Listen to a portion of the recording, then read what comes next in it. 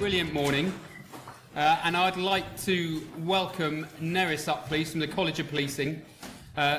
College are a huge supporter of evidence-based practice. Some people ask, what is the difference between what you're trying to do as a Society of Evidence-Based Policing and what the college tries to do? And we work really closely together. The college provide all sorts of architecture and support that pushes evidence-based practice, and SCBP is a huge supporter of them, but also works in the hearts and minds of individuals in policing to complement what the college does. So, Nerys, over to you. Thanks very much. So thank you for that introduction, Alex, and thank you for having me here today. It's a real pleasure to be here. As Alex said, I work for the College of Policing, which hopefully all of you here will know is the professional body for officers and staff working in policing in England and Wales, but we're also the What Works Centre for Crime Reduction. So as Alex said, evidence-based policing is kind of core to our hearts, and a lot of the work we're trying to do is building that infrastructure for how we can support policing to use evidence in its decision-making, and also how we can support government and policy to use evidence in their decision-making as well, which I think is just as important. So I'm currently Interim Director for What Works, so a lot of my role is about how we support you to use evidence and get it into practice. And I'm going to talk a little bit today about some of the work we're doing about taking innovation, so ideas that you're having in forces and locally, and scaling that up to what works. And as a nod to Jason, I also agree that sometimes innovation seems to be the preoccupation, and we should sometimes be thinking about how we hardwire some of the stuff that we know has got a good evidence behind it into what we're doing on a daily basis. And there's all sorts of other bits of the college that are trying to make that happen in relation to things like hotspots, problem solving, and all the other things that we know have got a good evidence base behind them. But this bit of work I'm talking about today what's the word I'm looking for, is particularly focused on looking at how we scale innovation up to what works. So I'm going to start with the what works. I'm starting at the other end. So hopefully all of you here will have seen the Crime Reduction Toolkit. And this is basically the repository that the college has that includes all of the systematic reviews that have been done with a crime reduction outcome. And that can be a re-offending outcome, a self-reported offending outcome, re-victimisation outcome. Anything that's related to crime reduction and a systematic review has been done on it is included on the Crime Reduction Toolkit. And we're constantly updating it as new systematic reviews come out and building that resource for you to be able to use. We currently have 76 different interventions on the toolkit, including some of the ones we've just talked about: problem-oriented policing, hotspots policing, focused deterrence, which has been a bit of a theme already this morning, and restorative justice, just to name a few. The newest one on there is violence and injury observations, which are about using data to help to target interventions relating to violence. And it's shown that where people are using data, multiple sources of data to help with their violence strategies, that it seems to have an impact on violence and reducing violence in the adult population. So do go and have a look at it if you haven't seen it already. But this is where we're trying to get innovations up to. So we're trying to get the ideas that you're having locally, get them evaluated, which you're all doing now here today, and hopefully we'll be doing into the future. And then getting those evaluations replicated so that we can see that it works in different contexts. As Jason was saying, context does matter. Being able to then understand the average impact that intervention is having, and then we'll be able to put it on the toolkit and say whether it works or not. And one of the things we're trying to do with the toolkit is actually see if we can expand it from just looking at crime reduction outcomes to other outcomes that are important to policing, because crime reduction is only one small bit of what you all do, and we're very aware of that. So that's where we're trying to get to. But how do we build that pipeline of going from innovation to what works? And this is where we need your support to help us to do that. So we developed the practice bank because that process is needed to get something on the crime reduction toolkit. We need an evaluation, we need it tested multiple times, and then we need somebody to pull the results and see if it on average works. There are big gaps on the crime reduction toolkit. There are areas where there's no evidence at all, and there's areas where actually there's bits of evidence, but not as much as we would like. So we developed the practice bank to try and pull in from policing and crime reduction partners and others what local practice you're trying in forces, so that we can actually start to share that and be aware of it much more quickly, so that we can then start to actually think about which of these innovations look like they're worth testing, and trying to build the evidence base about what works around. So anyone who works in policing or in crime reduction in anywhere in the public sector can enter interventions onto the practice bank. There's a form there, you can fill it out yourself. It allows innovations that have been tested or untested onto the practice bank, so you don't have to have evaluated it, and I'll come on to that in a little bit. And it's used by forces and the officers of the PCCs, and we've got some crime reduction partner examples on there as well. It can be filtered by a whole range of things, so you can then look at it yourself to see, are there interventions here that might help me tackle a particular problem that I've got locally? And in the actual narratives, there's quite a lot of detail around how the intervention is implemented, what evaluation and impact sits behind it, what learning there is, and key points of contact, so you can go and actually speak to the people who have delivered the intervention. So it's a kind of really critical... on the wrong slide. It's funny, it shows you the other one on here. There we go. This is what I'm talking about. This is the practice bank. So it's a kind of really good resource for officers and staff who are trying to tackle problems, to think about what they might be able to do locally. But also, if you're doing something good and that you think should be shared, for you to put it on there so that others can see it and learn from what you've been doing on locally as well. HMI CFRS are using it to add innovations and notable practice that they're spotting in their inspections. So that's all being fed through here as well. So it should be a one-stop shop for you to be able to go and look at what's happening across forces to see if it's things that you want to pick up and learn from yourselves. Interestingly, one of the things we're trying to get on the practice bank and have failed so far, so this is a gauntlet I'm laying to you, we have yet to have somebody submit a piece of practice that they tried, and you know what, it didn't actually work. It didn't have the impact that they were hoping it would have. And that's just as important as things that do have an impact to know about.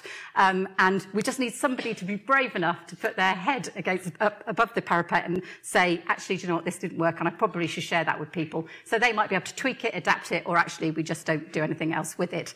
You might want to ask your Chief Constable if you're going to put something on there that doesn't work, though. Going back to this morning's session, they may not be pleased if you do that without flagging it to them first.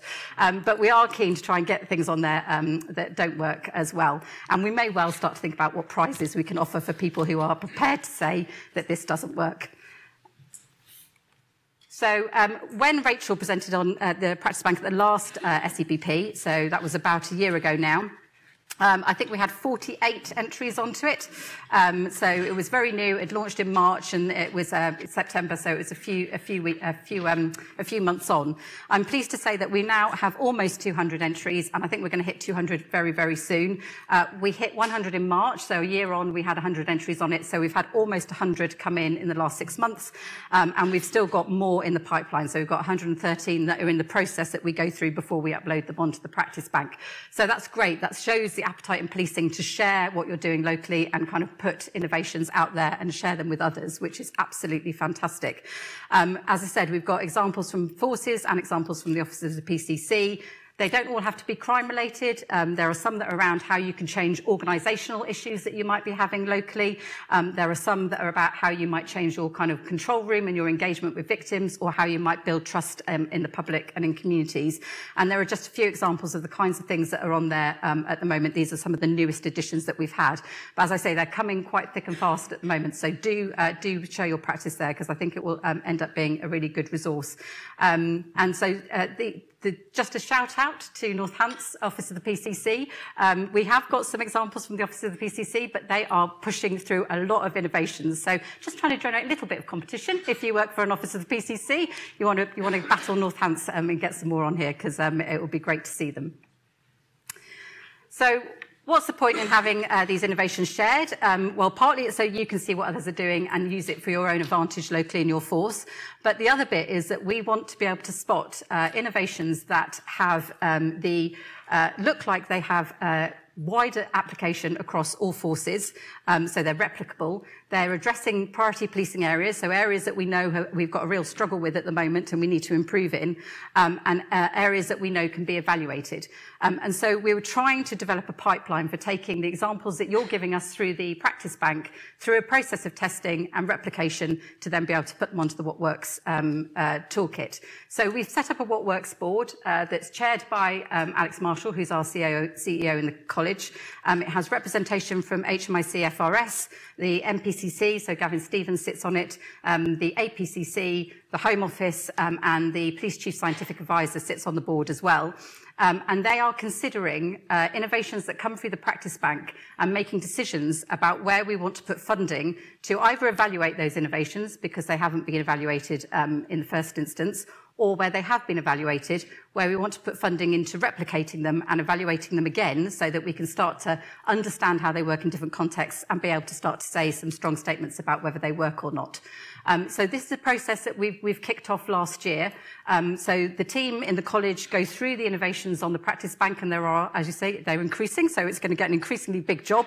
We also source them from the Office of the Police Chief Scientific Advisor, who tends to go out and find technological solutions that are being used in forces at the moment as well, which we're also trying to get put on the practice bank. And we assess them against the criteria that I mentioned, but also making sure that we're confident they won't have a backfire effect if they haven't been evaluated. And then we take them to the boards for discussion and decision-making. And so we've had a number of sessions now where we've taken some of the practice bank examples to the board for those decisions. And I'm going to talk very briefly about some of the work we've been doing around evaluating and replicating them. So the first round of this whole process, the first time we've done it, identified three innovations that we were going to, or the board wanted us to go and do a little bit more work around. So these are them briefly on the screen now. I'll go through them. I'll probably focus most on the improving call management, summary, assessment and response piece. But they're in very different areas. So the improving call management, summary, assessment and response, or SAR for short, is tackling the call handling efficiency. So how we can be more efficient at dealing with calls when they first come into the force. And I know this is an area that a lot of forces are dealing with at the moment. And I know it's an area that HMIC FRS are picking up quite a bit in terms of where forces think forces can improve. So this was a piece of innovation that was being done in South Wales Police. And they were having trouble with calls being picked up in a timely way and meeting their targets for calls. They were also having challenges with calls being regraded once they've been graded by the call handler, by the dispatcher. So there were a number of areas that they wanted to improve. And so they were looking at how they could change the way they dealt with the first call that was coming in. So they developed some conversation management techniques, which they used for their call takers to be able to try and take control of the calls and get the important information they needed from the call taker much more quickly than they were. But they also changed the way they did the Thrive risk assessment. So previously they had a form where the call taker had to write out under each of the areas of Thrive what the risk was in relation to those particular bits, and a summary of their kind of judgment in each of those particular bits. And they were finding that that meant call takers would finish the call and then have to fill out that particular piece of the call log, and then that would be shared with the dispatchers, and it was right at the end of the call log, and dispatchers wouldn't really necessarily get to it or look at it and would be making their own judgments on the summary of the call instead. So this was really inefficient use of the call taker's time, and it was causing delays in how they were being able to pick up, how quickly they were being able to get to the next call. So interestingly, they were speaking to the people in their hostage negotiation team, and they were saying, well, actually, the FBI used a slightly different technique, which looks at trying to get some critical information into a very short amount of kind of space and words, I suppose. And they call it summary, assessment and response. So it's kind of trying to break down what you need somebody to know into those three particular areas.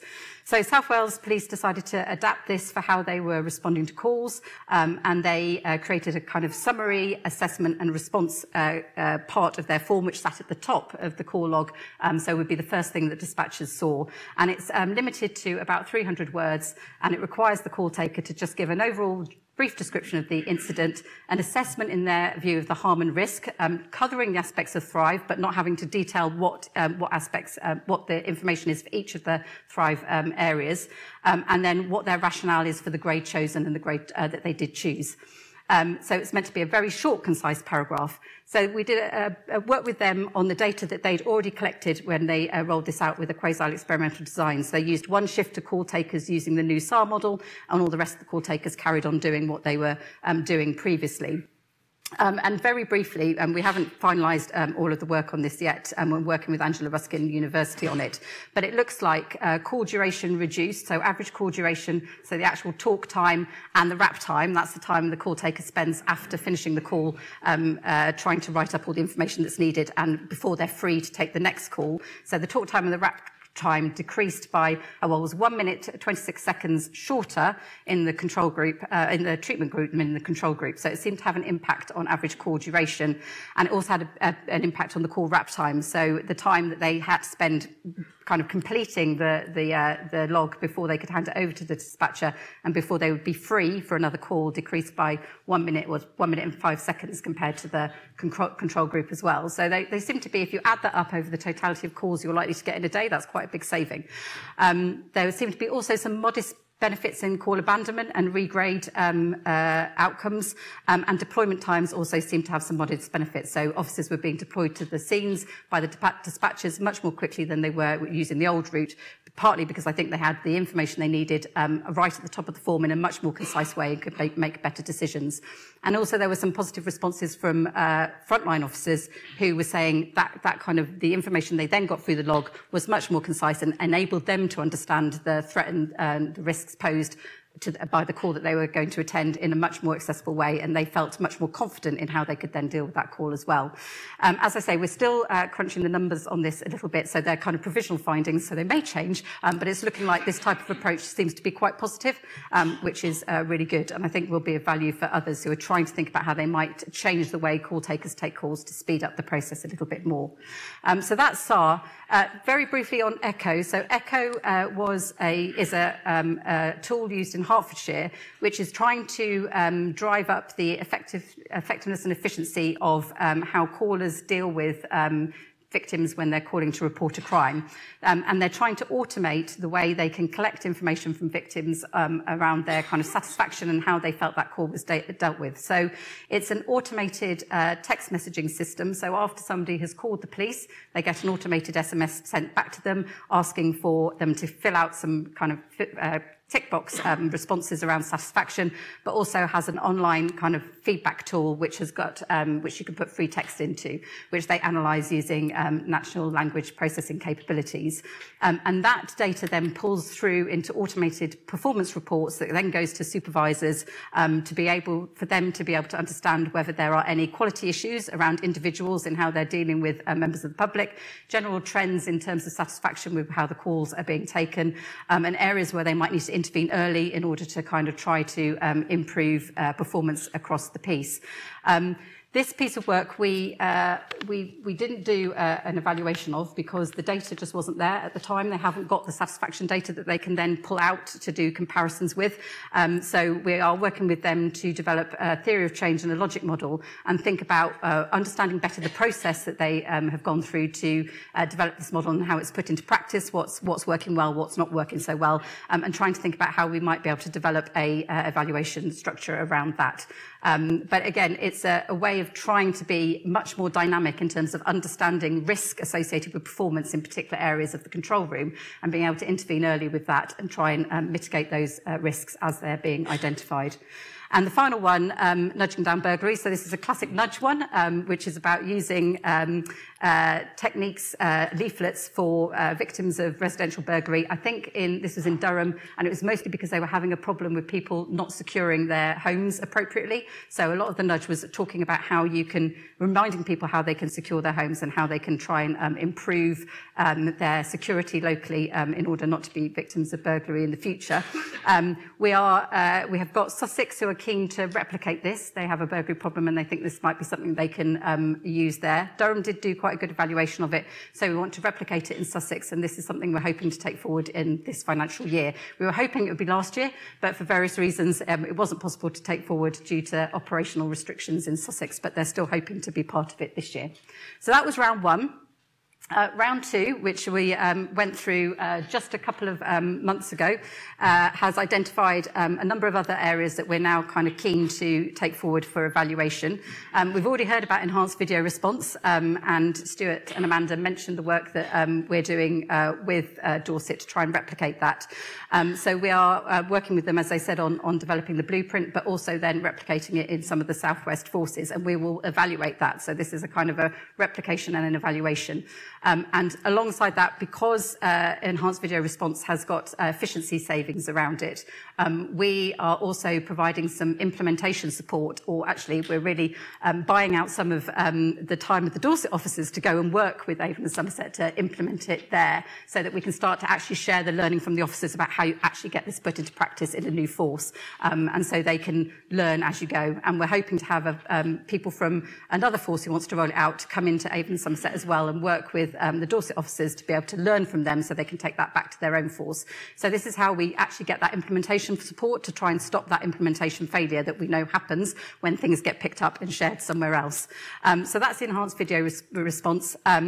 We also want to try and replicate and evaluate the work that you're going to hear about from Catherine Bradley tomorrow on trauma support teams. So I won't talk about that one because she'll cover that tomorrow. But we're hoping to develop an evaluation protocol for that so that it's ready to go when we can find a replication site. It involves working in A&E, so we'd need a hospital who is keen to do it as well. So it's kind of a complex one to get replicated, but we're really keen to try and do that. And as I say, we're going to be ready to go with an evaluation protocol as soon as we've got the people who can do it. The community mapping tool is a really interesting one. So this is run by a company called Vis-a-Vis, and they have a neighbourhood alert tool, which is a secure web-based national community engagement tool. There are 33 forces who are signed up to it. I'm not sure they all know they're signed up to it, because there's a massive resource there that they could use, because you can directly send messages out to people in your local community who have chosen to be registered on it, and you can use that to either push out messages that you need them to know about activity you're taking in their area to build their confidence and trust, but also you can use it to pull back information from them as well.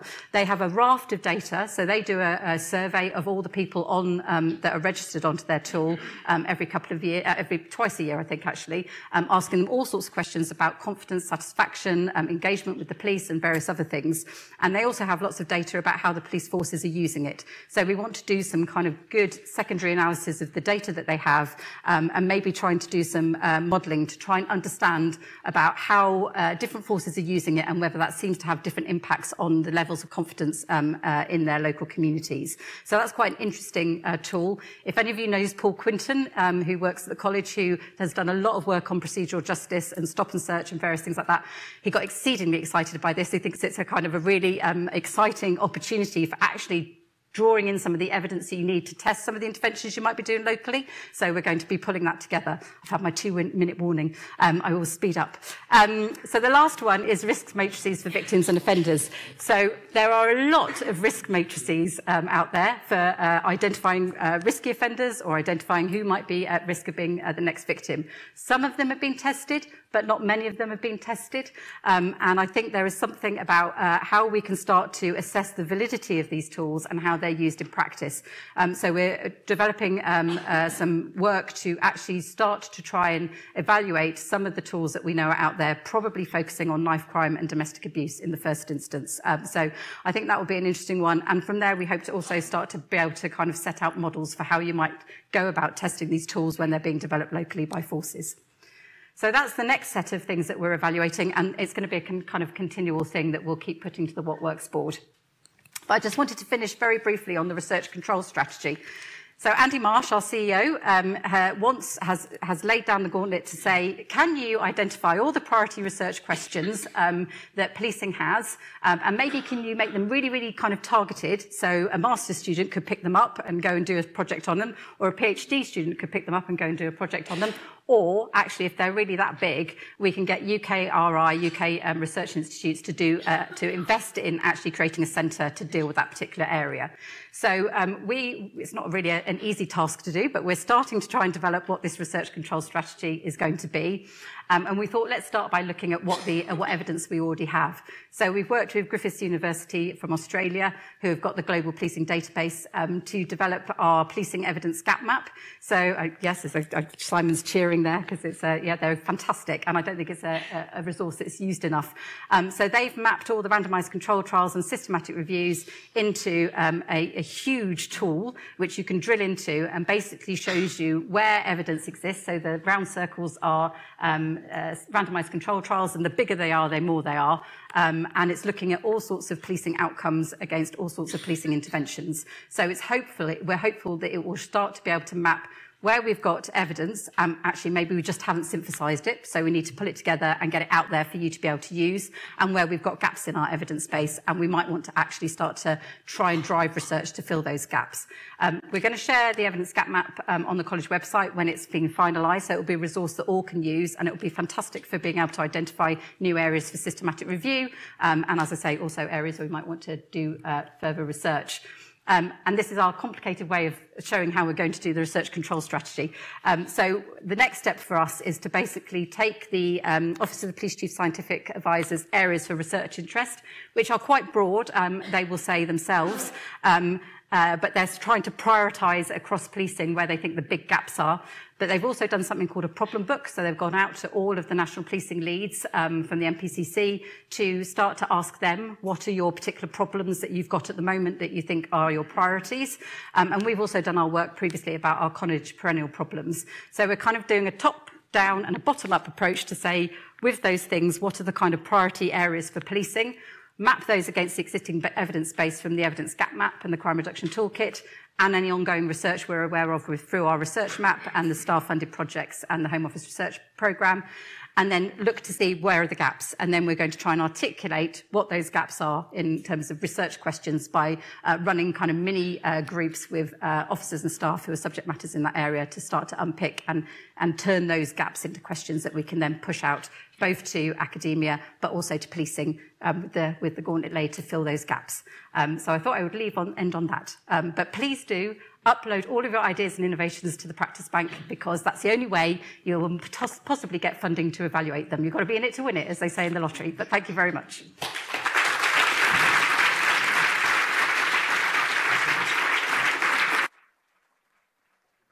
Thanks a lot, Nerys. Please grab Nerys afterwards. It's really difficult, isn't it, being a police leader at these conferences, because you just go, I just want to do that, I want to do that, I want to do that, and there's something about how you pick what you want to do, but really grateful.